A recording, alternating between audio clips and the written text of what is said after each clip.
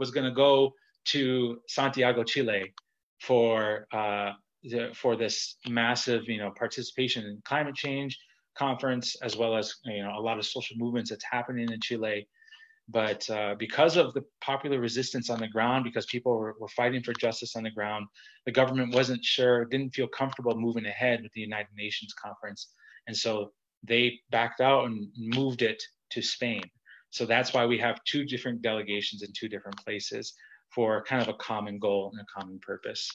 So I am here just to help facilitate the conversation, just to moderate here, but you're not here to listen to me, you're here to listen to these amazing panelists that we have here today. And so I want to kind of introduce our folks who are joining us in 2 different places in the world, and it's different time zones. So it's kind of crazy. And this is something really ambitious for us to do. And so we'll get right into it. I'm going to introduce each of the speakers, kind of read a little bit who they are, and then we'll just kind of listen to what folks have to say. So I'll introduce the folks in Madrid right now. So wave your hands. I don't know if folks can see it. Nyiesha Mallett is an 18-year-old artist and climate justice youth leader. Nyiesha was born and raised in Brooklyn, New York, and grew up in a Caribbean household. Her mother was born on the island of Grenada, so she understands the massive effects that climate change has on Caribbean countries of color like Puerto Rico and Grenada, who contribute the least to climate change but experience the brunt of the crisis. Nyiesha has joined UPROSE. UPROSE is an amazing climate justice organization based in New York City, and is a tremendous member of the It Takes Roots Alliance. And so we're really happy to have Nyiesha here. Next to Nyiesha is Eriel Deranger. She's a mother of 2 and a proud Dene woman, and is a member of the Athabascan Chipewyan First Nation, Treaty 8, Northern Alberta. And Eriel is currently the executive director and co-founder of Indigenous Climate Action, ICA. ICA is Canada's premier Indigenous-led climate justice organization. And she has a long bio. I'm not gonna read it all, but she is freaking amazing. And she has done, she has a lengthy list of attributes and accolades that in the fight for Mother Earth. So I'm really happy to have Eriel here on this call. Coming to us from Santiago, Chile. If you can wave, folks down in Chile can wave. Christian Rodriguez is from New York, New Jersey, native born, raised in the Ironbound section of New York, New Jersey, which is mostly a disadvantaged Black, brown, and immigrant neighborhood that's surrounded by heavy polluting industries where factories operate right next to homes. As a community organizer, they advocate for the right to breathe clean air, have access to clean water, healthy food, as well as advocating to stop racism and sexism. They are a youth mentor and youth organizer who currently works with youth from the neighborhood through bicycle repairs, ride-outs, and community advocacy events. So thank you for being on this call. And our last panelist I want to introduce is Mafalda Galdames Castro. Apologies for any name mistakes here. Mafalda is a teacher, poet, feminist activist, founder and associate of National Association of Rural and Indigenous Women, founder of Women Global March Chile, member of the organization of Cumbre de los Pueblos, and has published 3 poetry books. So Mafalda, thank you for being with us today. So I did that introductions, but I want to allow some time for folks to speak for themselves. And so I want to go down to our relatives in Chile here first. And it's whoever wants to go first, kind of maybe just say your name again and the organization that you're a part of, and tell us what are you participating, what's happening right now in Chile. Bueno, esta presentación precisamente porque estamos reunidas acá en la Cumbre de los Pueblos, y la Cumbre de los Pueblos se comenzó a organizar hace muchos meses en Chile. Estamos en silencio.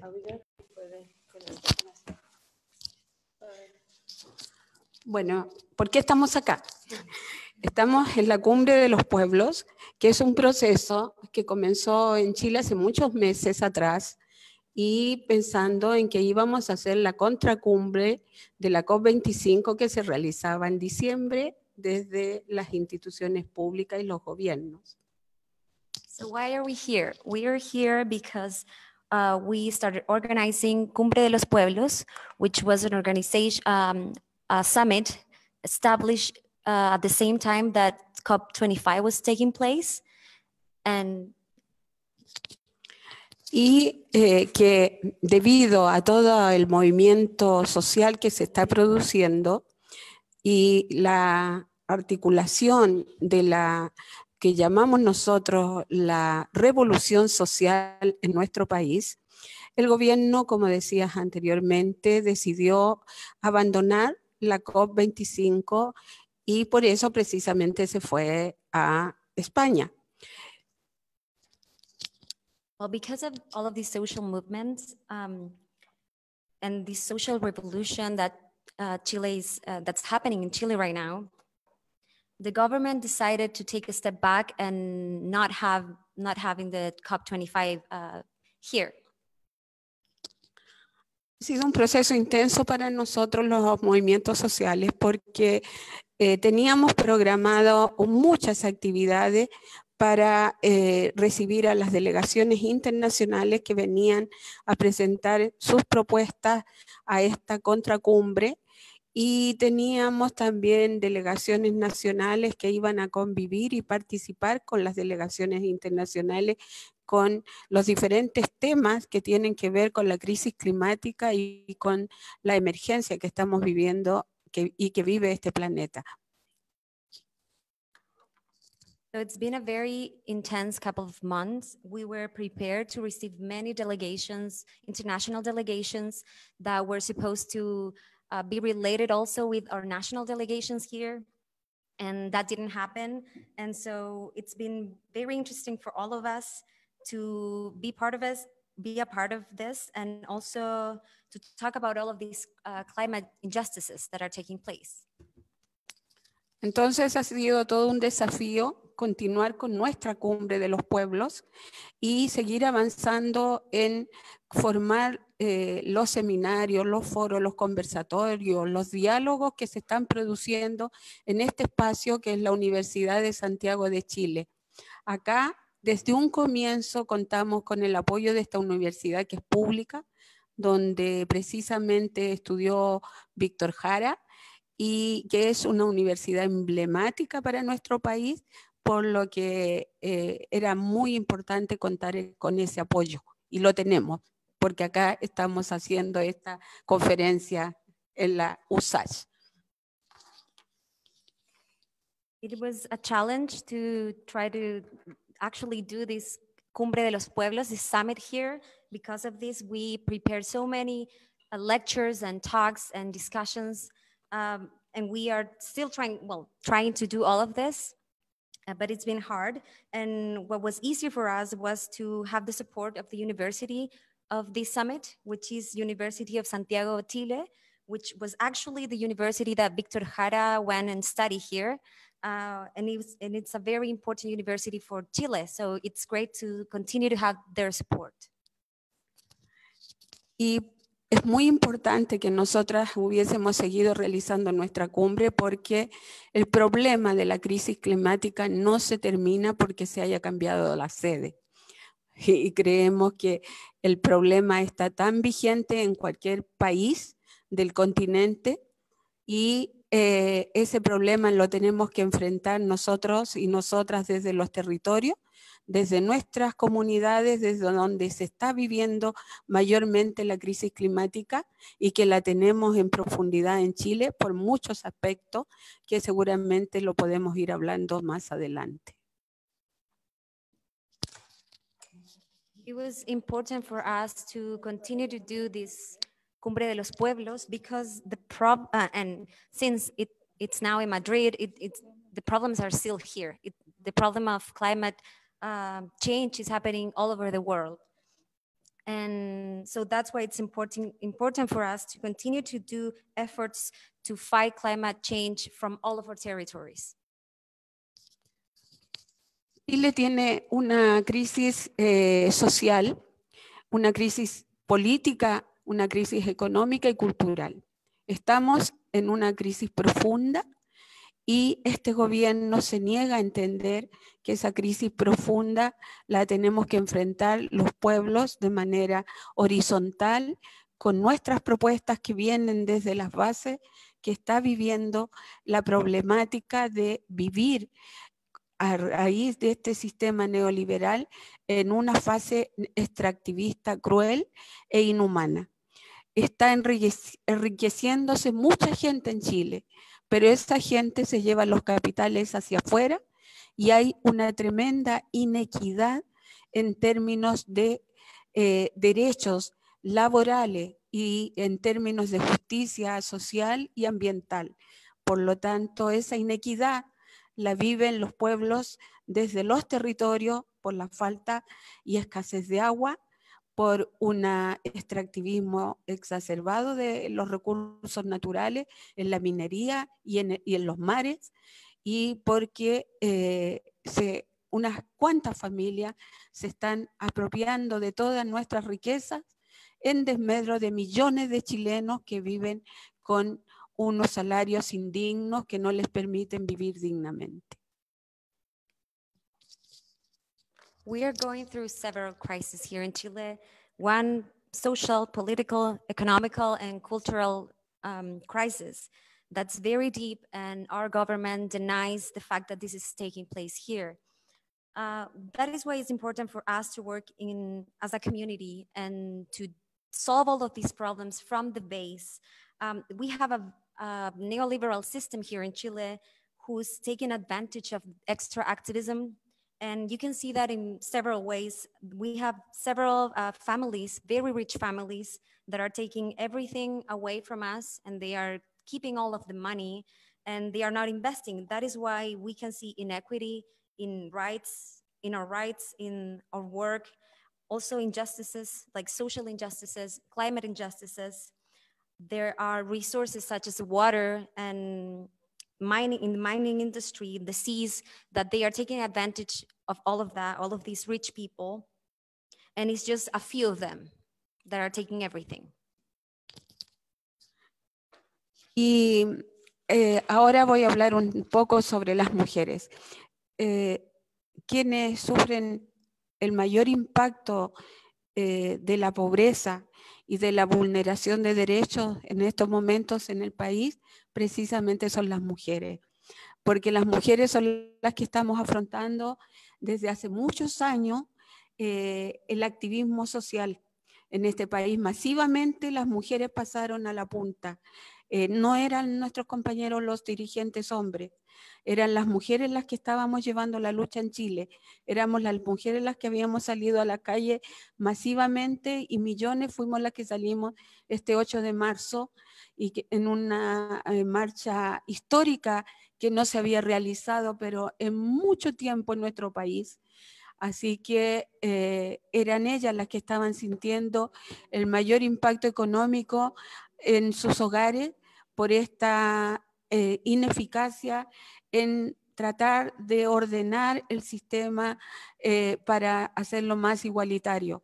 Tenemos un desfase en el tema de la salud enorme, tenemos una privatización de la educación que afecta, por supuesto, a todos los hogares de los sectores más vulnerados de nuestra sociedad. Tenemos el tema de la vivienda, en que las viviendas son inhóspitas y van provocando mucha promiscuidad en los hogares, que significa que en un espacio reducido tiene que vivir una familia con hijos, tiene que compartir un dormitorio, los padres, los niños, las niñas, no hay diversiones, plazas de juego, son villas de miseria. Y esas villas de miseria van provocando entonces todo un ambiente que es un círculo que provoca delincuencia, drogadicción, alcoholismo. Y las mujeres sentimos eso en el día a día. Por eso estamos acá y por eso nos impacta fuertemente esta situación en Chile, principalmente a las mujeres.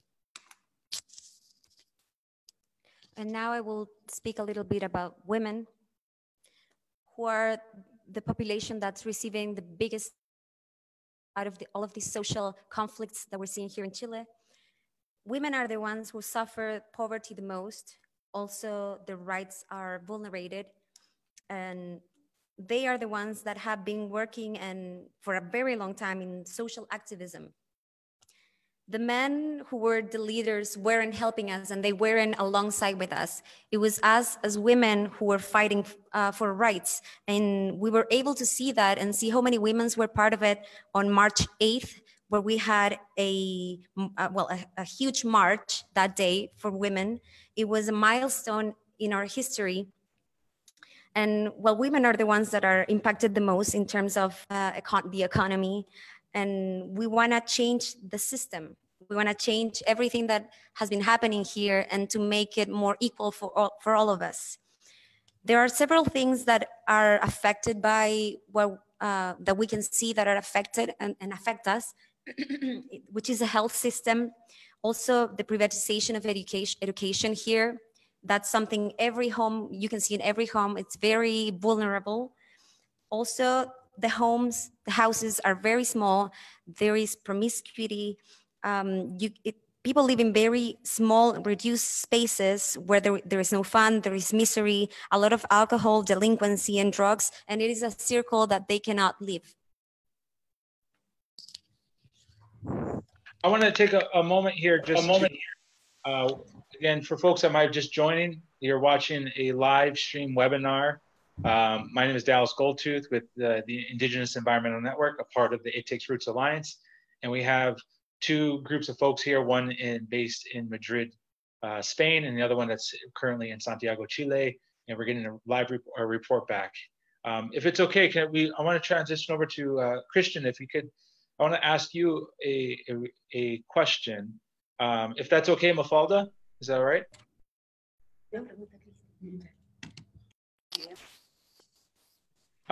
Christian, I guess the question is that you traveled a long way. You know, you're coming all the way from the East Coast of the so-called United States of America. You're there on the ground. I want to know, there's two questions. Is why did we send folks there? Why are you there? You know, not in a personal sense, but also like, why are we sending folks there? Why is it important? And what have you been seeing so far? What have you been learning?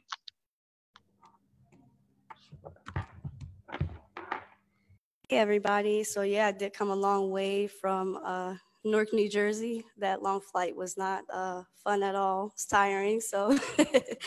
But yeah, we're essentially here, you know, for solidarity. It's, you know, the things that are going on here in Chile, it's happening in our own neighborhoods. It's happening, you know, in the so-called United States. You know, we have privatization of, you know, water, you know, trash and everything, you know, things that are free to us, you know, it's things that we're seeing here in Chile, it's happening in the United States as well. So, you know, Chile is like the way the people are just mobilizing and just they're very inspirational here. They're out here just, you know, the artwork in the street is amazing. They have like all the messages, you know, on the wall, just depicting like essentially what the community is asking for.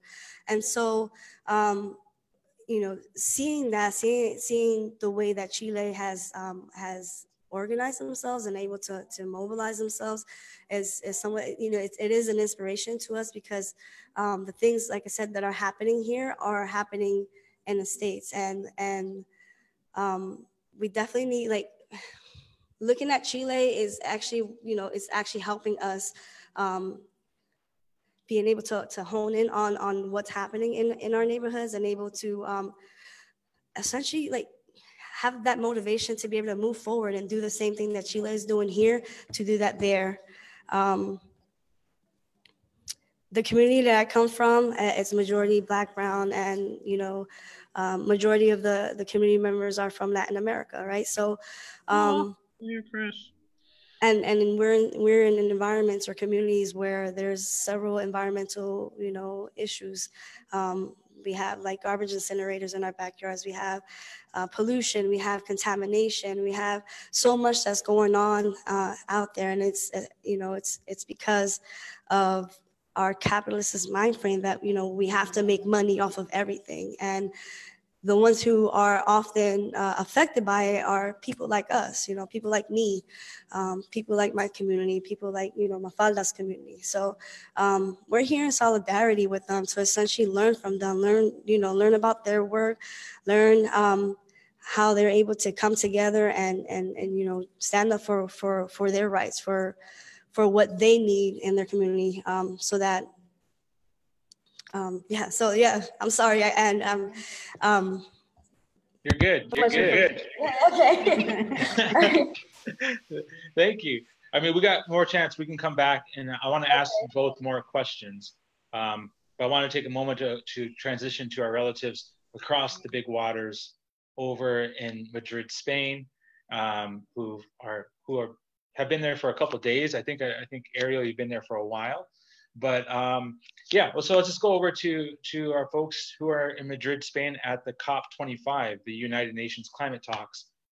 They're the climate change conference that was originally supposed to be in Santiago, is now in Madrid.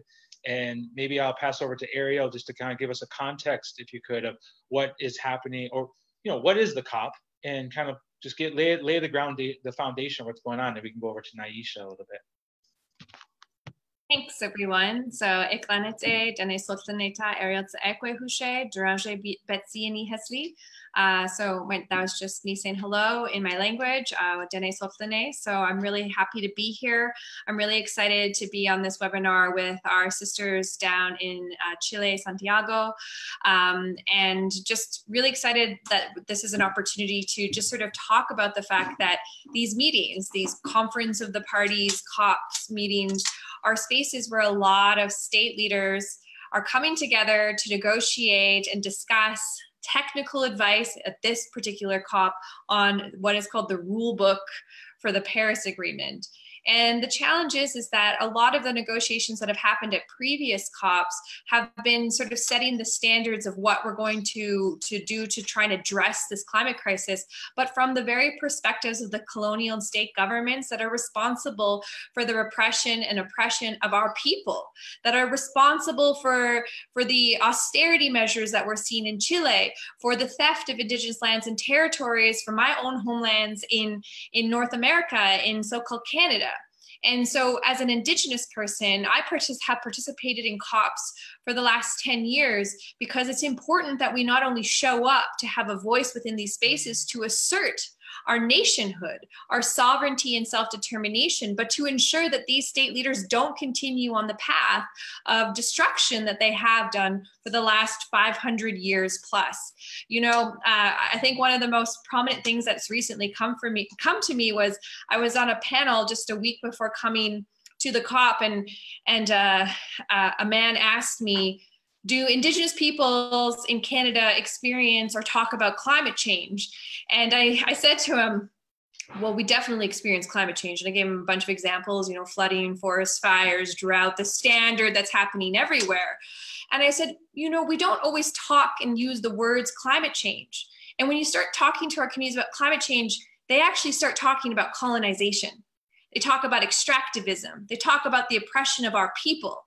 And colonization was the beginning of climate change for our people.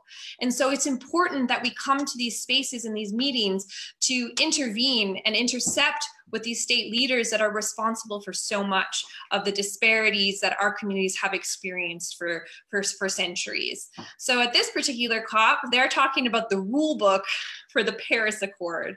And, you know, it's important to interject, but it's also important to uplift the fact that this COP got moved to Spain, the colonial heartland of the country of Chile. And you look at the optics of that and you realize that it was literally ripped out from under this country, that for the first time or in a long time that we were going to have a COP in the global south, where so much of climate change, the extractivism and the oppression of Indigenous peoples has happened.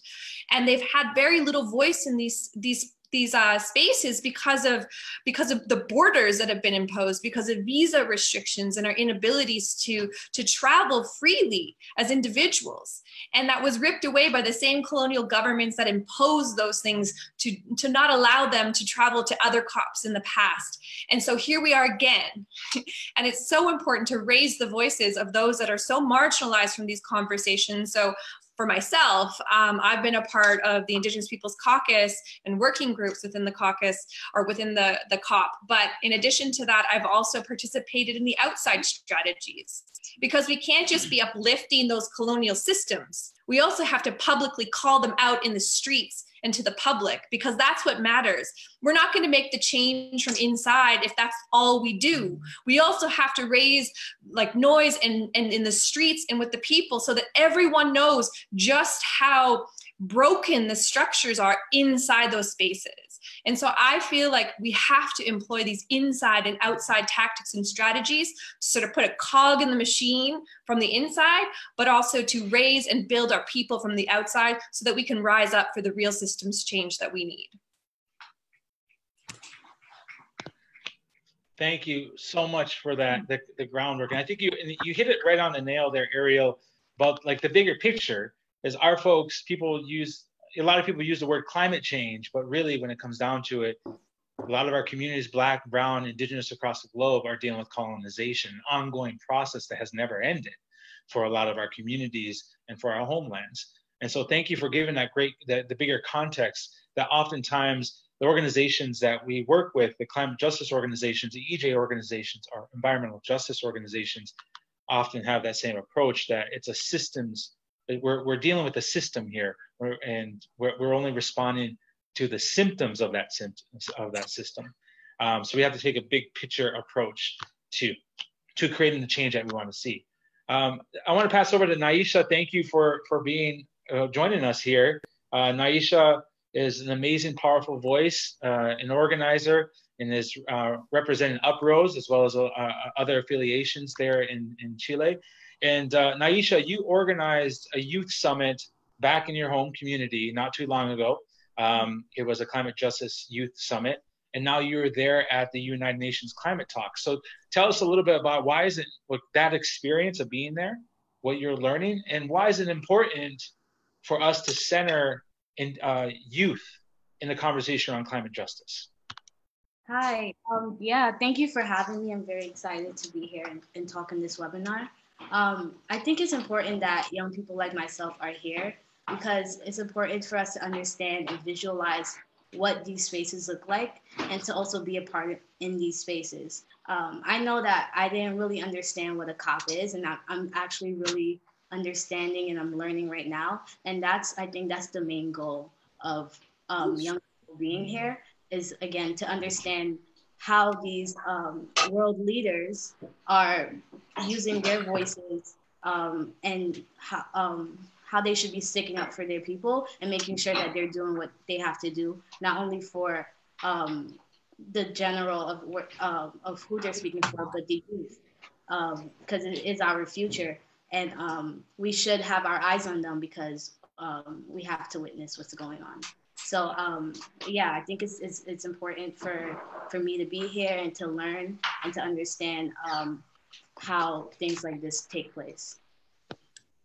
What's as a follow-up question, what's it been like? What is it actually like at the COP again? What's the vibe right now? Yeah, so we've been taking, I've been sitting in a lot of side events that are talking about different topics on like just transition, geoengineering, why carbon markets and carbon offsets are wrong, and how they are false solutions. And that for what I'm understanding is that we're spending a lot of time speaking on Article 6, which is not something that is fixable. It's something that, in my opinion, should be not here. And we should be focusing on real solutions that people of color and Indigenous people have. Like, we have the answers. We're telling you what we want and what we need to do, and nobody's listening. So that's why we have to come here and let them know we have the solutions and you need to listen. So we did a action today, a theater action, which was really cool. we had a lot of our people from the delegation speak on panels, and they were very powerful and strong. So I really appreciate just sitting in those spaces and learning from the people around me, because there's so much knowledge around me. And yeah, I'm really enjoying just gaining information and taking it back with me so that I know how to approach situations that's going on in New York and in Brooklyn that's happening all over the world, because we're all in solidarity and we're all dealing with the same things. Thank you for the response there. I'm gonna have a question for Eriel, and then we're gonna go back down to Santiago because I have a question from Mafalda after this. But Eriel, I know that, you know, a lot of right now the messaging for folks that don't know, there's a couple of different places where if you want to follow along what's happening at the COP25 in Madrid, you can check out It Takes Roots on Facebook and Instagram. You can follow Indigenous Rising or Indigenous Environmental Network on both Facebook and Instagram. And you can also follow Indigenous Climate Action, which is Eriel Deranger's organization, who is also, you know, posting amazing videos and content online. But Eriel, there's a lot of conversation on Article 6. And folks that are watching, we all know the United Nations process, it's all jargon. It's like, it's dominant. That's how colonization works, is they force us to use their language and their words. And it's really hard for us to translate that for our own people, even for ourselves. So Eriel, in a kind of, I guess, succinct way, what is the main issue on the table right now? I know you brought it up about the rule book, but what is Article 6 and what is the danger in that? So people at home who are following along can really kind of start understand that. And then after that, we're going to go back down to Santiago to do a follow-up question down there. I like how you want me to succinctly tell you what an article of a UN convention is, but I will try my best. So Article 6 is one of the articles of the Paris Agreement that talks about the voluntary actions that states can do to reduce their emissions. And the current issue with Article 6 at this given moment is that it's almost wholly based on this idea of market-based mechanisms. But in the original version of Article 6, it was supposed to be market and non-market solutions to reducing emissions. But there is a huge emphasis on only looking at carbon markets as the way that countries are going to be able to reduce their emissions through international carbon market mechanisms, which is the scariest thing that we could be talking about. Because this means that we would be allowing countries to trade offsets, conservation offsets, biological diversity offsets, and carbon sink offsets. And what's scary is if you look at the statistics, 80% of the world's biodiversity and some of the richest carbon sinks on the planet exist within indigenous territories. And so that means that indigenous territories, which are already threatened by colonial structures and systems and forms of extractivism, are going to be further threatened through a carbon offset trading mechanism. And so we have to absolutely be pushing for non-market solutions. And someone asked me, well, what's a non-market solution? Indigenous communities and people of color have been living in direct relationship and harmony with our natural environments for millennia. And this we've done, and we've created these massive biodiverse rich regions that have helped to maintain climate stabilization up until this point. And guess what? We've done it with non-market-based solutions for millennia. And we still continue to do it to this day. We don't need to be paid to protect our lands and territories. What needs to happen is we need to get ourselves right. We need to right our relationships with each other and with the world and the planet. Because what has happened is we have become so disconnected from where we come from, that we are a part of this living ecosystem. And non-market solutions are based on the values of land-based and indigenous communities that have those connections that are non-market based, that directly relate the values of who we are in our communities, and the wealth and the prosperity and the health of our communities is directly related to intact ecosystems. And so Article 6 needs to drop carbon market mechanisms, and it needs to ensure and uphold and respect human rights and the rights of indigenous communities. Otherwise, it's just another mechanism for corporations and governments to continue systems of colonization and appropriation of lands and territories. I want to ask you, Eriel, what is like a real life example for you? You're based in so-called Canada. You've been, Dene territory is in northern Alberta. You come from a community that has been dealing with one of the largest carbon bombs on the planet, the tar sands development area. What does this mean in like the simple terms? What does it mean for an example, I guess, of how this would work, or what the government of Canada might be trying to do at this time? And yeah. so, yeah. So right now, a really great example is that in the face of this climate crisis, there's still an expansion of oil and gas. In fact, a report just dropped today by like a bunch of environmental organizations that did some statistic studies and data, and we are actually like increasing our production of oil and gas on the planet. And we're doing it largely in the face that we're going to have these carbon market systems in the future, so we'll just offset these projects. And Canada and the United States, just for Americans out there listening, is Canada and the United States account for 85% of the increase in oil production that will be seen over the next 5 years. And that's the Permian Basin, but it's also things like the Alberta tar sands. So in my territory right now, the largest ever proposed tar sands mine is currently on the book by a company called Teck, and the mine is called the Frontier Mine. It's called the Frontier Mine because it's so far north and in Indigenous territories that they've called it like it's the new frontier of oil sands and tar sands development. And it's going to be bigger than the city of Vancouver. It's going to withdraw massive amounts of water, use a massive amount of energy, destroy critical habitat for species, and further disrupt the lives of my own community and many of the other Indigenous peoples in the region through the contamination of our water systems and our animals and food sources, as well as the air quality in the region.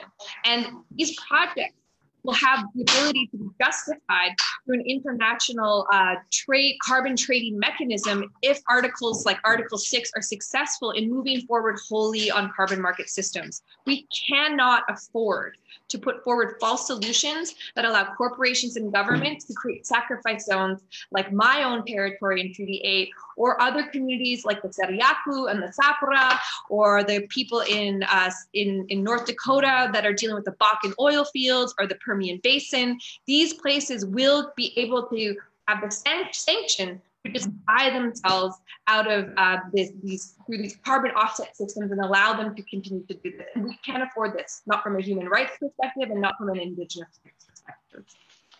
Thank you. Mafalda, I want to go back to you here and, to tell us a little bit there's a significant date, something actually happened, just a number of things have been happening in Chile that are very significant, not only for people that live in Chile, but has had an effect in the global South. So can you tell us a little bit about October 18th and kind of what happened on October 18th and what is happening now in the context of that? El 18 de octubre comenzó con una actividad que hicieron los estudiantes. Ellos son de la enseñanza media. Okay, so on October 18th, everything started with a movement, a mobilization from the students, high school students.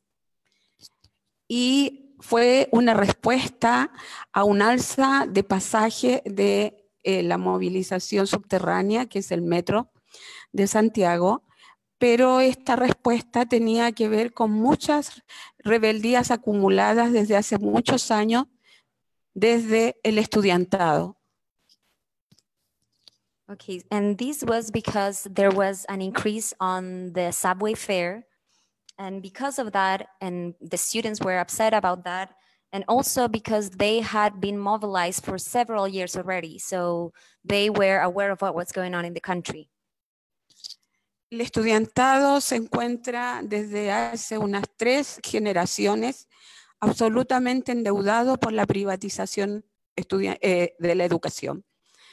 Y el pasaje fue una gota que rebalsó el vaso simplemente para ellos. So students of about 3 generations already have massive debts because our education is privatized. and the increase in the fare of the metro, of the subway, was just the last thing that happened that caused all of these problems, all of this anger. Y el gobierno seguramente pensaba que el estudiantado iba a contar con la desaprobación de las familias y de la gente adulta de lo que ellos hicieron en el metro al romper los torniquetes. And the government thought that the families and the adults wouldn't have been supporting them because they were destroying parts of the metro and the entrances. Pero no sucedió así y fue todo al revés.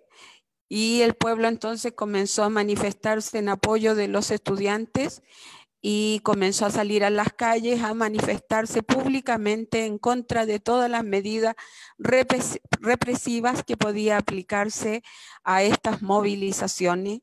Y respondimos de una manera entonces multitudinaria en una gran marcha que reunió más de 1 millón de personas en la ciudad de Santiago. And so that didn't happen, and the students received the support of everyone in Chile. And we were able to see that on a march that took place on a Friday, and it had 1 million people in the streets supporting the students. It was massive. Y la multitudinaria marcha arrojaba montones de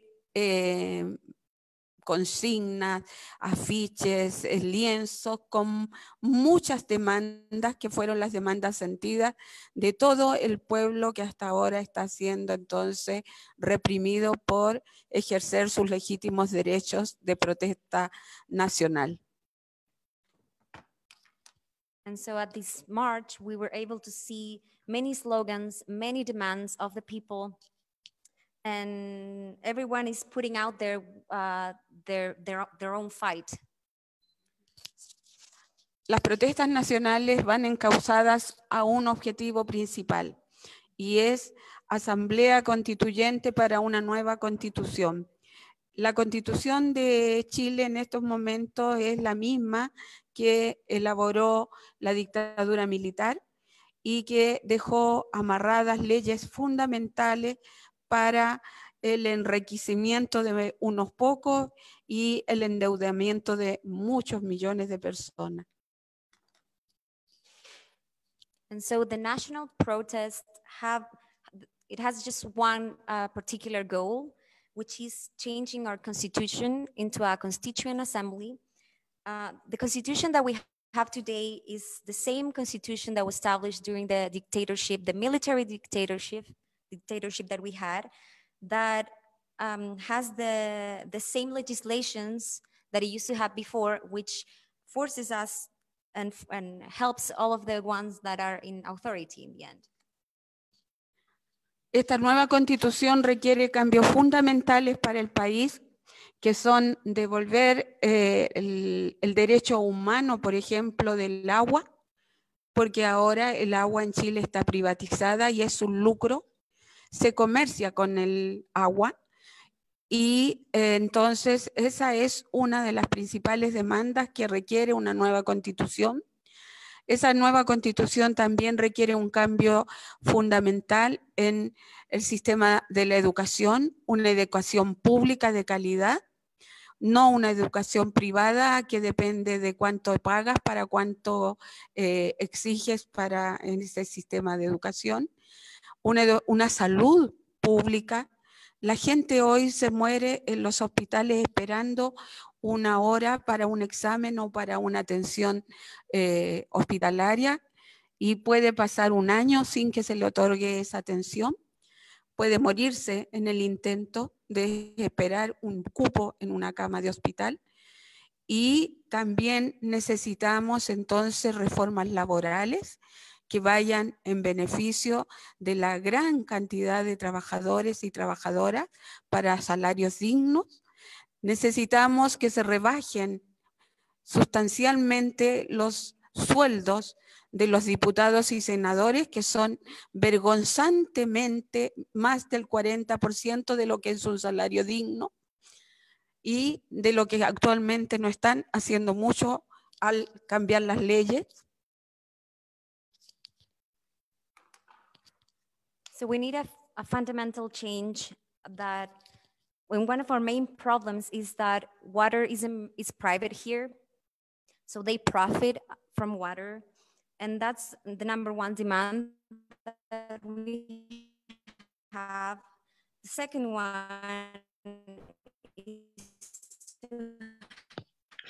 Your internet is going out there, just a heads up. Public education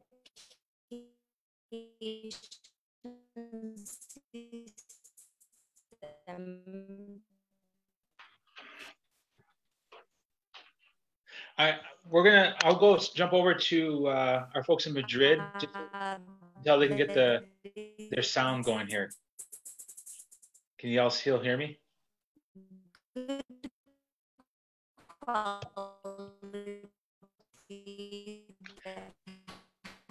I've just tried to mute it, but I don't know. I think it's still going through.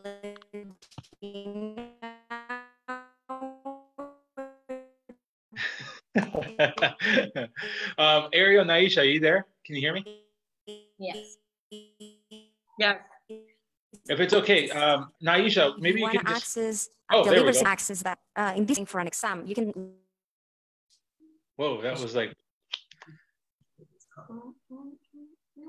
We'll just take a pause there and let the internet catch up. Nyiesha, if we can jump over, you know, I guess it can be confusing for folks. I think I can see from perspective that we're talking about carbon markets and climate change, and we're talking about social mobile movements happening in Chile, and then we have folks who are doing youth organizing in the United States, and they're there. Like, there's a lot of stuff going on. So why, you know, what's going on here? What's your perspective of this? What's connecting us in this struggle? You know what I mean? And I want to hear from you as, like, you know, I'm sure you get it. I get it at times. People say, what do you do? And, you know, oh, you're an organizer of climate justice. Like, what is that? And what we try to explain is it's a lot of different things, but how do you explain all these threads that are happening we're discussing here? Yeah, my understanding is that everything we do is interconnected. Everything that we're fighting for is interconnected, and it falls under the theme of climate justice, right? We're fighting for climate justice and what that looks like in communities of color and indigenous communities. And it's similar. We're fighting for water rights. We're fighting for rights to air that we breathe. Why do we have to fight for that? I don't understand. It's something that is natural and is here given on Earth. But I think that we live in a world that doesn't understand and doesn't respect the Earth we live on, and that's why we have to have this fight.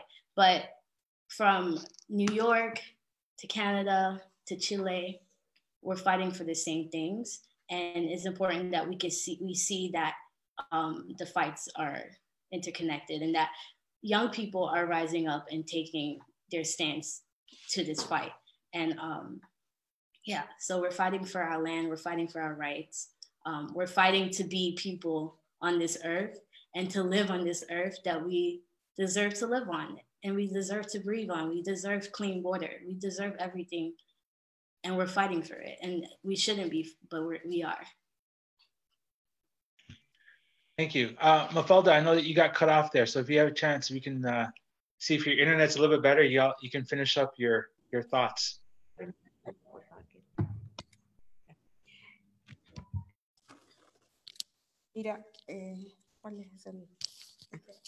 Mira, yo antes del intervalo iba a hablar del tema de la migración, que es un tema que nos une en el continente y en el mundo entero. La migración siempre es por factores de pobreza, por factores de buscar nuevas condiciones de vida que sean más dignas y más humanitarias para la familia. Y en Chile está muy ligado a que este gobierno hacia afuera siempre entregaba un mensaje de que este es un país que estaba en la cúspide del exitismo de este modelo neoliberal.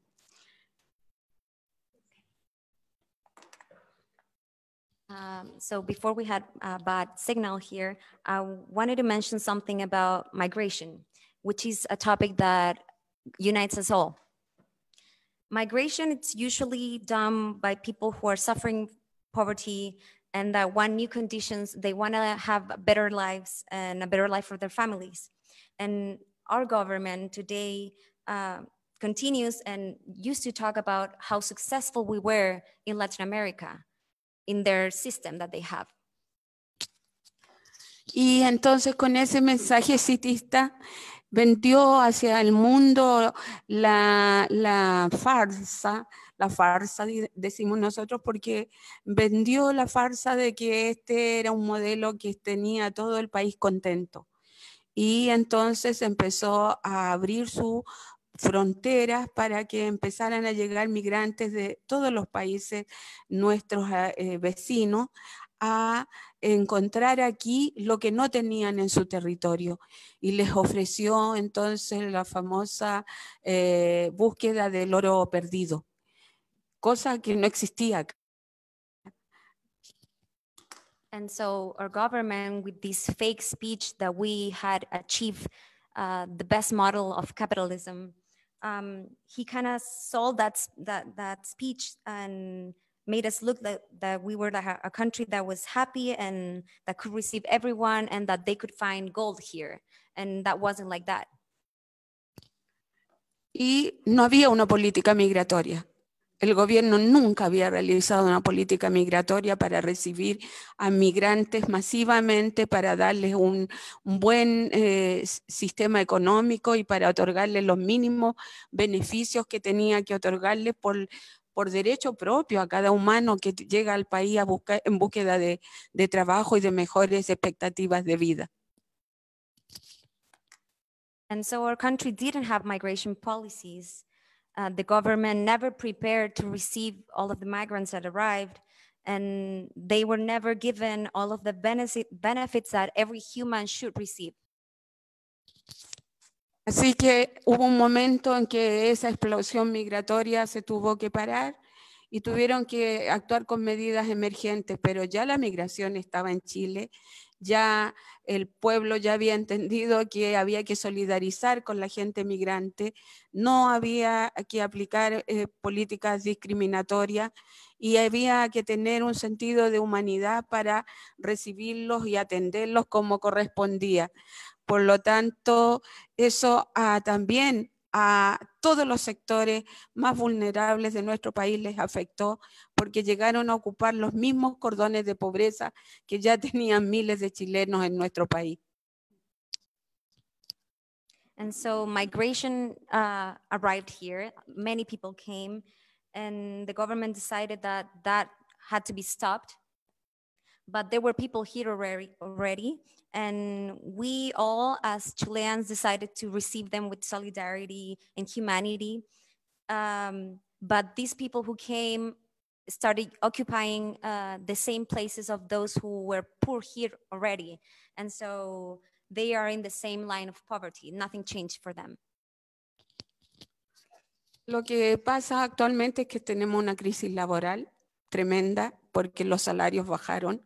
Hubo una caída de salario, hay mucha cesantía, hay mucho trabajador migrante o nacional que está viviendo por el día, vendiendo cosas pero ínfimas, lo que menos uno se espera. El mercado está lleno de baratijas y productos que no son productos necesarios, porque el mercantilismo y la política de comprar, entonces está metida en el ADN de toda la gente y cree que comprando baratijas es feliz, y esa entonces también tiene una crisis cultural en nuestro país. And today we have a working crisis. The salaries went down, unemployment went up. The people who don't have jobs have to sell things like very cheap products that no one really needs, but that continues to feed on this consumism. And so everyone needs to buy just to buy, and in that way they think they're happy. No sé, creo que la situación está, voy a terminar, voy a redondear ya la entrevista. Creo que la situación es súper problemática. Nosotros sentimos que esto es para largo, no tiene solución fácil, porque como todos sabemos, como todas las personas entendemos, es muy difícil abandonar los privilegios cuando se tienen de tal manera. Por lo tanto, esta crisis va para largo, pero lo que nos tiene esperanzados es que los movimientos organizados están decididos a continuar unidos, avanzando en una lucha común, que es conseguir una nueva asamblea constituyente para una nueva constitución. And so to wrap it up, we have a lot of problems, and these problems are in the long term. They will not be solved easily, and they do not have an easy solution. It is hard for those who have privilege to let go, and that's why it's so hard for this movement. But as the organizations are moving and they are so determined on this fight, I think we have hope. Thank you. I'll go over to Christian. For folks who are still following along, people are watching not only in the Zoom app, but they're also watching on Facebook Live. So folks that are watching, hello, thank you for joining. This is a webinar live report back while we have two delegations, one in Santiago, Chile, and another group in Madrid, Spain, for two different gatherings, one for the UN Climate Change Conference and in Spain, and the other one in Chile is for a people's social movement gathering that's happening down there. And so we are getting this live report back from folks who are actually there right now in the middle of it. And we're hearing kind of what is going on, but also the reasons why they're there. And so I want to go over to Christian, and maybe a question I have for you is, you had mentioned earlier, there's some things that folks can learn from this, like folks back home where you come from, up in the Northeast, you know, there's something, I guess the question is what could we, coming from the global North, in the belly of the beast, in the belly of the so-called United States and so-called Canada, what can we learn from our relatives in the global South who have been doing some amazing mass movements and some liberation movements in the past, and for a while now? What can we learn from those experiences, and what do we bring home to our peoples? We can learn from the way they've mobilized and gotten together. You have folks of all ages just coming together. We have women that are the women group are amazing. They're out here, they're stopping traffic to do flash mobs and just, you know, let people know, you know, what it is that they're manning and requesting. So I think that this definitely that we can take back home is, you know, how they took art and how they transformed that art to actually send a message. You know, I'm walking around the streets and I'm seeing messages, lesbians without fear, like that really, you know, honed in on me. You know, I felt like that resonated with me. Christian, can you hold the microphone a little bit closer so we can hear you? Art that says, you know, be feminist or not. It's so much good information and so much artwork, so much pictures, videos. The way these folks are mobilizing, it's amazing. And I think this is what we can definitely take back.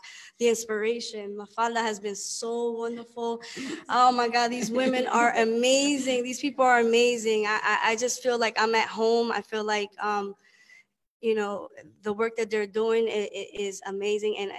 And I know this right here, this movement, it's right now, it's in the front news, you know, it's out there. We're trying to get it out there, right? And so I think other people, the global South and the rest of the Americas will look at this and will actually, like, you know, can actually say, you know what, you know, we don't have to stand for this either. You know, just like Chileans, we can definitely stand up, you know, rise up, right? Shout out to the folks out there in Detroit, you know, rise up, right? We got to rise up, say something, rise up. So, you know, this is what I think we can definitely take back. You know, the good stuff that you guys are doing here. Appreciate that. I'll go over to folks over in Spain. Either one of you can answer it. It's kind of a follow-up to that is like, how do we globalize this fight? Because we're fighting a global system, right? This is really when we're talking about carbon markets, we're talking about capitalism. I mean, let's just put it out there. That's what we're dealing with. Is we have all this jargon and carbon markets and like, I don't know, all these acronyms, but really we're talking about capitalism and how countries of the world are saying, oh yeah, we have a climate crisis, so let's use capitalism as a way to fix the problem. And many of our folks on the ground and many of your groups and communities that you work with are saying capitalism is what's caused the problem. So it can't fix itself. So this is a global fight. This is a global struggle. How can we globalize our resistance to it? How do we push back and grow together? And that, so it's a big question, very broad, but I'm asking to either of our relatives over there right now in Madrid. What are your thoughts on it? We have, indigenous peoples, peasants, farmers, students, youth, folks in the trap, in the struggle, women who are leading this all across the world. How are we bringing that together? Are we doing it now? What's your guys' thoughts? I think we're definitely doing it right now. Just being in spaces where we all can come together and sit down and strategize and talk about what's the problem and come up with solutions is the best way to fight this fight. And we're doing it right now. Just being on this webinar, just being in Spain together is part of our fight. So I think it's important, and it adds to the reason why we're all here. It adds to the reason why most of you are in Chile, because we have to split up. We have to go to the places where things are happening, and we have to learn from each other and come back to our communities and implement those same solutions. Yeah. I think like on top of that, like I was thinking about what Mafalda was saying around, like the system is created so you become like dependent on it. Like you get bought into this structure of like wanting to buy and consume and, like live the American dream.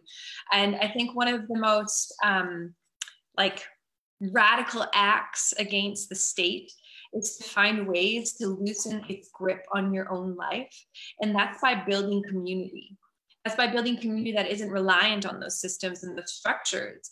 And part of that is building this global community, and like this webinar is part of that. It's like coming across those barriers, those borders, those colonial structures. It's letting go of these capitalist systems that have made us believe that we need to consume all of these things that we don't really need. And so we have to start to break these mindsets, and we also have to focus on not changing the minds of government officials, but working with our own communities to break these internalized systems of oppression that we have adopted through this indoctrination into these colonial structures of extractivism, of capitalism, of hyper-individuality. Our systems and our way of being before the current structures of systemic white supremacy and colonization were collective rights. We worked as units that everyone had a place and a value. Everyone contributed for the entire community as a whole. And there was no hyper individuality that currently exists now. And I think like that is some of the most radical work we do, is not getting so caught up in like, it's not what am I doing? It's what are we doing? When we can build those communities, we can start to rise up stronger, and we will be bigger than those governments and those systems of capitalism, systems of white supremacy, systems of extractivism. We have to work together. And the best way to do that is break those clutches and build community in our own homes, and then connect those communities with other communities that aren't connected to those big systems. So folks are watching right now on Zoom. You can ask a question. So through the Zoom app, if you have any questions for the panelists, type that in, and we're going to be moderating that. If folks are watching on Facebook Live, we have people who are monitoring those chats as well. So if there's any questions there, feel free to ask them at this time. If you have any questions for the folks in this space right now. I'm gonna go to both, back over to Madrid. What can people do at home to support the work that you're doing right now in Chile? Like, what actions can folks take, even if it's simply like following certain places or certain streams? Like, what can people do? And then and the same question goes for our folks down in Chile. You know, what can folks at home do to support your struggle? So go over to Madrid first here. Nyiesha or Eriel? Yeah, well, one, send the love. Send the love across. We definitely need love over here. But yeah, do your parts in sharing the message. Social media has always been a huge platform for getting across messages. But think about how, again, we were talking about creating communities. Think about what is going on in your communities and what are the solutions to change that. I think I want to go back to, like, he was talking about like how these systems are oppressing us. African people of the global South have been oppressed by a lot of these systems that are set in place. But we are also people who are resilient, and we have always been resilient, and we have the answers, and we need to keep pushing back, and we're doing that. So continue to do what we're doing now, and using your voice and having young people use their voice. I think that is an important aspect. Yep, you want me to go? We'll go down to folks down in Chile. How can folks, just to repeat the question, what folks can do to help you in your struggle at this moment? Desde Chile, sí. Desde Chile, nosotras en estos momentos estamos agradeciendo la solidaridad internacional. Eso es básico y es primordial. La solidaridad internacional reaccionó inmediatamente y en todas las embajadas del mundo hubo protesta, y para nosotras y nosotros eso fue fundamental, porque este gobierno cree que todo lo que nosotros hablamos y decimos dentro son mentiras, pero cuando viene la protesta desde afuera es diferente. Así que primero nuestro agradecimiento. So we are thankful because of the international solidarity. We saw it right away. Everyone reacted once we started mobilizing, and we were able to see that in all of the embassies. Everyone was demonstrating outside embassies, and that's the way we saw the solidarity from international communities. The government in Chile thinks that all we do is say lies, and when we are taking that message across, and so that people are doing it in other embassies, they know that this is not a lie. It's something that everyone thinks all over the world. En segundo lugar, tenemos que seguir hablando y denunciando el tema de los derechos humanos. La represión y la militarización ha sido horrible. Hay miles de personas heridas, 270 personas perdieron su vista, porque fue un ataque directo a marcar a las personas para toda la vida. Y eso tiene que ser una denuncia permanente hasta lograr una reparación para esas personas.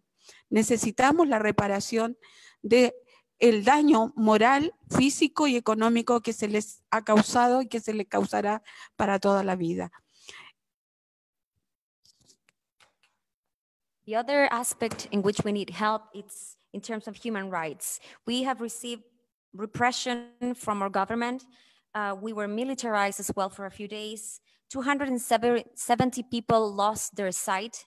And this was an attack that was on purpose. They wanted to mark people.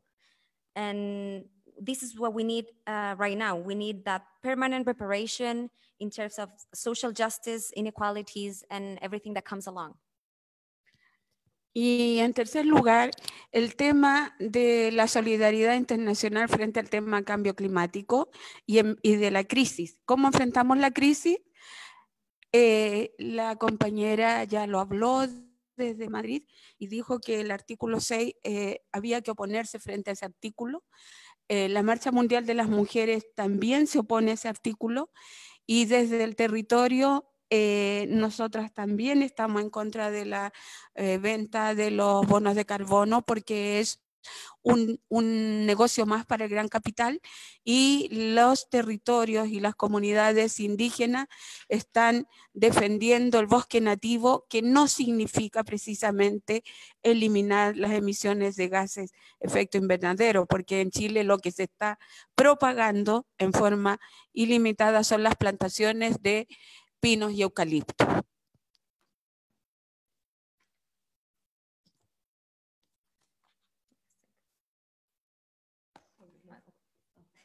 Sorry, just a second.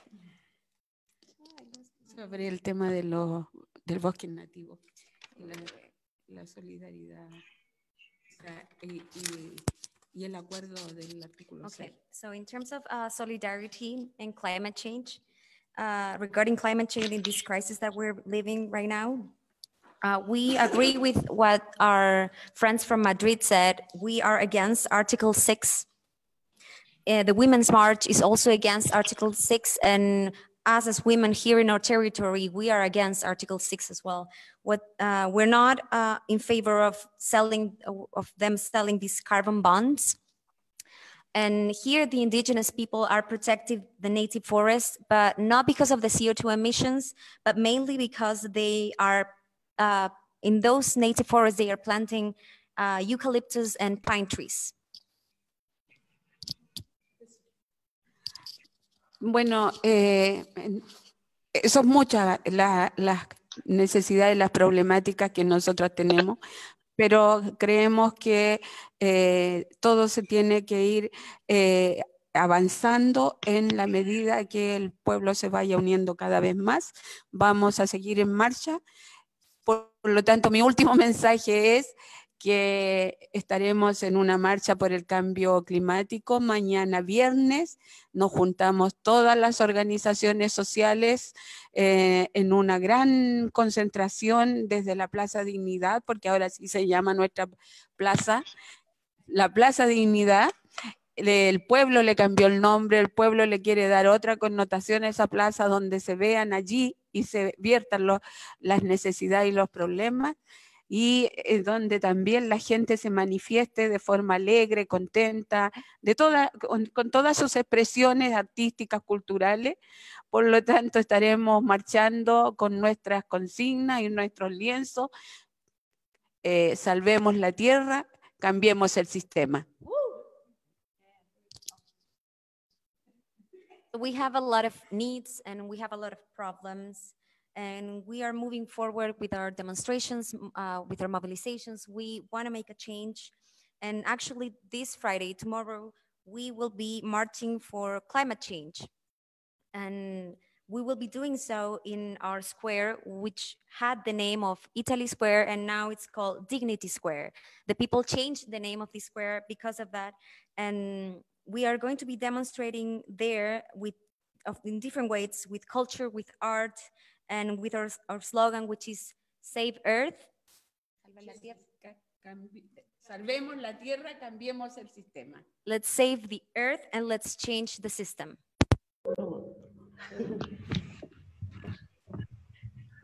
Thank you. Thank you.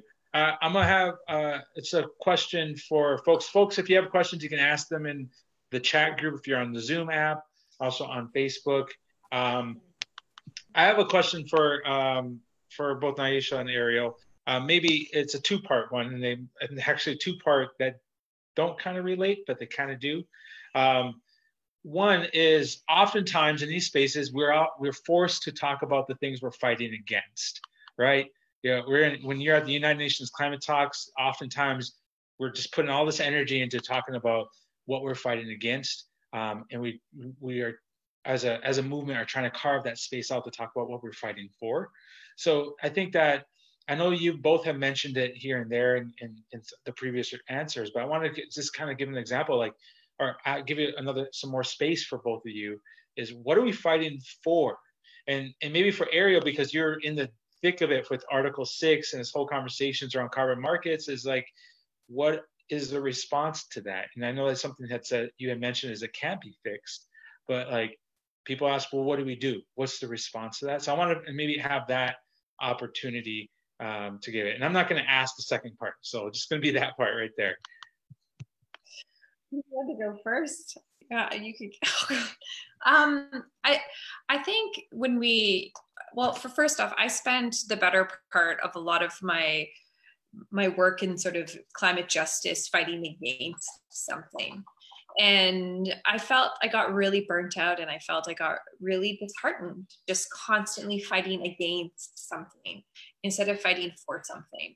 And I really think that when you are advocating for something that's going to positively affect your community and generations, and it becomes much more meaningful work, and you also become like, you feel better. And yes, I'm fighting against the state and oppression and white supremacy and colonization and extractivism, but we're fighting for our lives, and we're fighting for future generations. But in the context of these movements around, like particularly looking at Article 6, it's like, well, what are you fighting for? For us, we're fighting for the recognition that our people are our own experts in developing the solutions that we need to not only like safeguard our own communities, but to also build the solutions and what that means. Like, we need to fundamentally challenge these systems that have gotten us to where we are.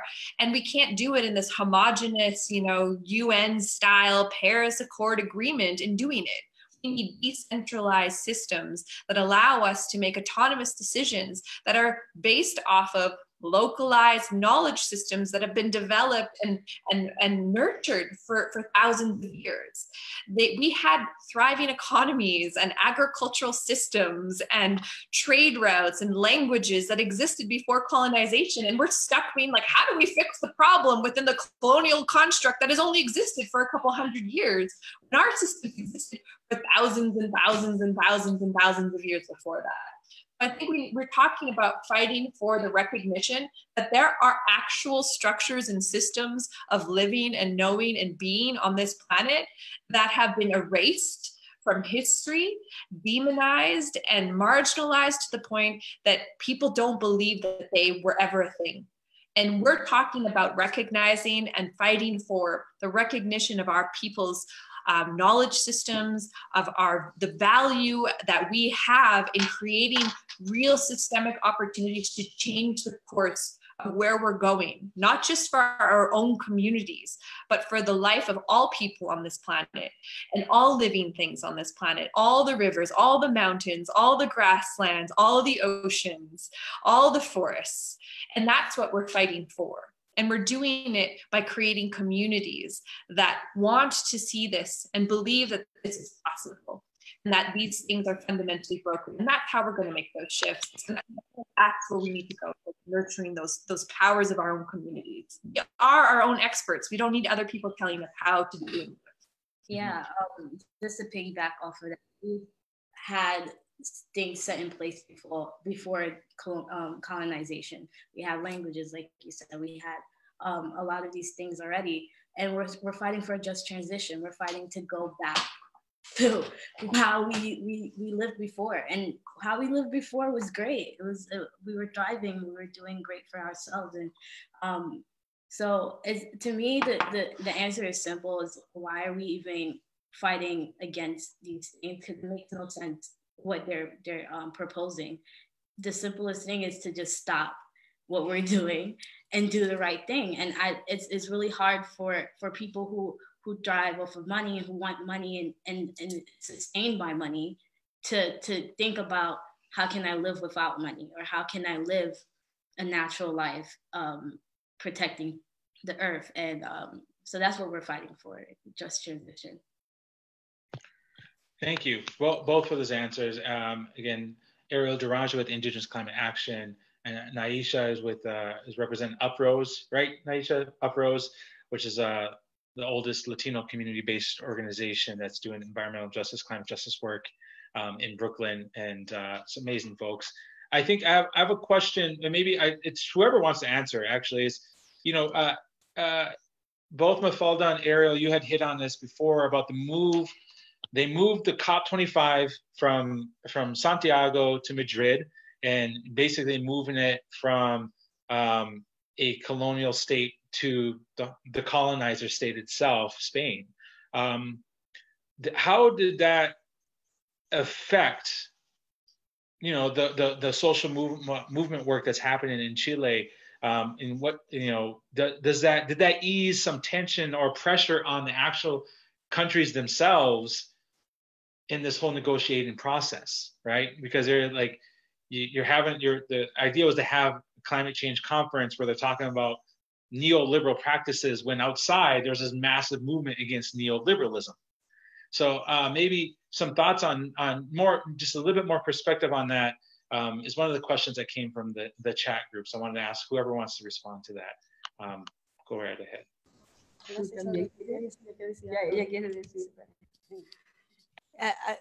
I can speak on, I mean, I just want to say one thing real quick about that. We definitely need to stop neoliberalism at home, right? And we definitely need to get Trump out of office. We need to get him out of office, right? And anyone else, any other officials who has the same views as he does, because, you know, we got to stop. We got to get him out. We have to change our mindsets, like Eriel said. You know, we have to get back to being harmonious with our land, with ourselves, and with our land. So that's just my piece. But I'll go ahead and get it over to Mafalda here. Bueno, yo voy a responder primero también a la primera pregunta breve. La agricultura campesina sí cambia la crisis climática. Pues de partida somos una convencida de que la agricultura campesina puede enfriar el planeta, y en contra de toda la agricultura agroindustrial que sí la está calentando. Por lo tanto, esa es una solución verdadera. Y lo otro sobre cómo se da esta situación de que de un país colonizador a otro colonizado llegaba a la COP. Disculpe por la traducción. Okay, so to answer the first question, I believe the answer is in farmers doing agriculture. I believe that's the answer, and that is actually something that will stop global warming. And what's not stopping global warming, it's the amount of industries that we have. Sobre ese tema, en Chile se estaba hablando mucho de la segunda colonización. Primero, la primera fue hace más de 500 años y dejó secuelas terribles entre las familias campesinas e indígenas, principalmente el pueblo mapuche, que fue el que le opuso 300 años de resistencia. Y ahora entonces se hablaba de la segunda colonización, cuando vienen todos los capitalistas desde España a privatizar, a seguir y profundizar la privatización del agua, la privatización de la electricidad, todos los sistemas alternativos energéticos.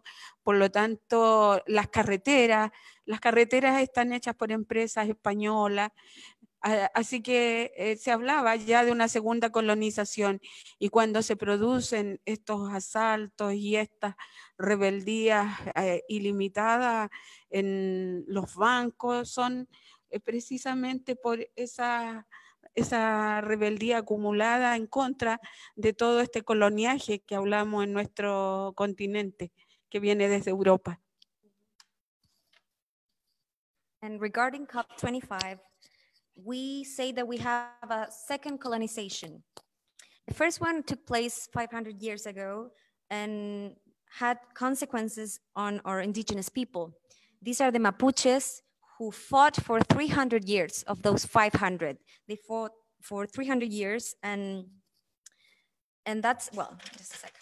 And the second colonization has to do with the Spanish, again, and Spanish businessmen, who are the ones that own the water, that own highways, and we have to pay for all of those services and resources.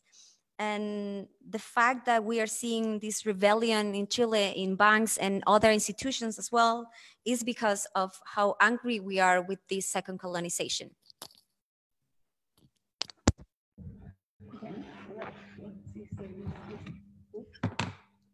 I have a question for from the chat group, and this is for for all of our folks. It's a question that comes up a lot.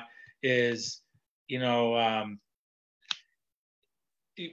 folks get often called hypocrites, right, for traveling places to advocate for the protection of the land, I know we get it all the time. I would love to hear your all responses. How do you respond to that? You know, saying like, you get the question, right? Is you're traveling to different places, you use fossil fuels to get there. My own response, just to quickly nudge, is that that's one of the reasons why we're having this webinar, so folks don't have to travel. They can actually be at home and actually get feedback and hear what's happening through our digital tools here. But I want to ask folks what you all think. Maybe go over to, since we just heard from folks in Chile, maybe ask folks in Spain what you might think in response to that when you get called a hypocrite when you're trying to fight fossil fuel development. I think it's funny when people say things like that, because they only ask that to people of color and indigenous people. They don't ask that to the white people who are here and you know, doing what they're doing, right? Mm-hmm. They only ask that to us. And how do you want us to fight, and how do you want us to speak up and have our part in this role if we can't be there?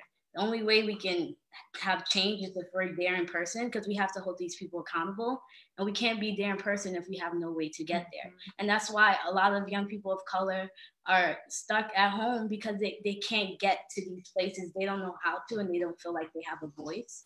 And they don't feel like they have a voice. And if you're telling them, oh, well, you're fighting for this, but you're not following that. Well, we can't do that right now because we're not in the space where we can do that. So we're trying to get to that space. And until we get to that space, we have to do what we have. We have to make ends meet and make it to the spaces where our voices need to be heard. I just want to add one thing to this, because one of the new add-on to this is that, are you going to fly there? Are you going to walk the walk and you talk the talk or whatever? Like Greta's doing it. As if we all have access to billionaires who are going to sail us across the ocean, and you know, Tesla sponsoring us in EV vehicles all the time. Like we don't even, like, people don't see us in the streets. They don't want our voices to be heard. We don't have white privilege. We don't have the ability to enter into these spaces in the way that other people can. So we have to make sacrifices. We have to do these things, because we don't have that same privilege as everyone else. And of course, it's always going to be the people of color and indigenous folks that are getting criticized for this shit, because they want to make us the bad guy all the time, because no one wants to look at their own complicity in the crisis that we're in.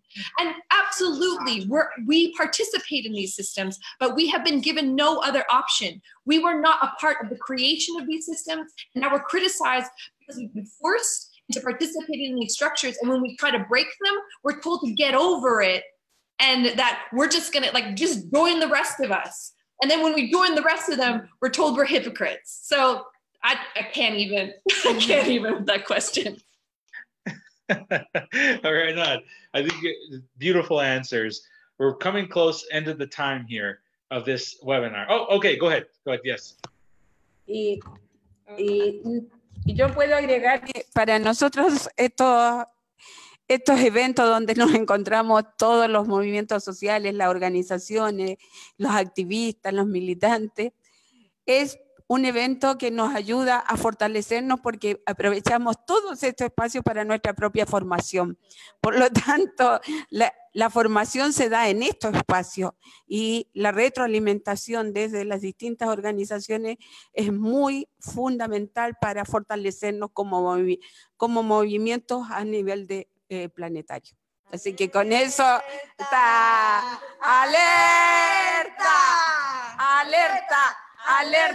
alerta que camina la lucha campesina por América Latina. Okay, so I would like to add that for us to be part of these type of events and of these social movements and activists, it helps us, and it helps us to educate ourselves. This is the way we educate ourselves, and we understand many other concepts and things, like getting feedback from other organizations and other activists that help us strengthen our movement. And the chant? No? That's it. Thank you. So yes. How about do the chant again and then translate it? Oh, we were just saying alerta, which is actually a chant that they have out here. It's which is la chanta que nosotros estamos diciendo. Alerta, alerta. Alerta que camina la lucha campesina por América Latina, Sí, de la vía campesina, okay. Del movimiento internacional La Vía Campesina. It's an international chant from the farmers. La Vía Campesina. Villa Campesina is the name of it. Sorry. Thank you for that. Actually, that answered the question. Someone had asked about some chants that folks are using. So thank you for asking that. All right, that's the time that we have for this webinar. That's the end of this moment. And I thank you, each and every one of you, to the panelists who joined us, to the folks who are watching at home. This is being recorded so folks can watch it much later after the fact and can inform themselves about what's happening. But to stay in contact, to kind of keep up with what's going on, you can follow along It Takes Roots on Facebook, Instagram, I think also on Twitter. You can follow Indigenous Climate Action. You can follow Indigenous Environmental Network on Facebook. On Instagram, it's Indigenous Rising. And there's also Grassroots Global Justice Alliance and Climate Justice Alliance as well. It Takes Roots in its purest form. This alliance of alliances where we understand the necessity for us to organize, to network, and to mobilize for a better future for all of us. And that I don't have liberation until my relatives across the world have liberation as well. And that we have to support each other in our struggles against neoliberalism, white supremacy, and capitalism, and all the other forms of oppression that affect communities of color, Black folks, brown folks, Indigenous folks all across this land. We do it for our future generations, for our children, for our great-great-grandchildren, and also for all other life on this planet. As we say in my community, and where I come from, a lot of Indigenous peoples from Turtle Island, we do it for the next 7 generations and beyond. So thank you all for joining this webinar. Thank you for our panelists, Eriel, Nyiesha, Mafalda, Christian, thank you so much for everything that you're doing. Safe travels and journeying. I know it's nighttime over in Spain, and so everyone rest well. Make sure your voices are strong, and we'll see you later. So thank you everyone for joining us. Goodbye. Bye. Bye. Bye. Gracias. Bye. Yay. Yes, Mafalda, that was good.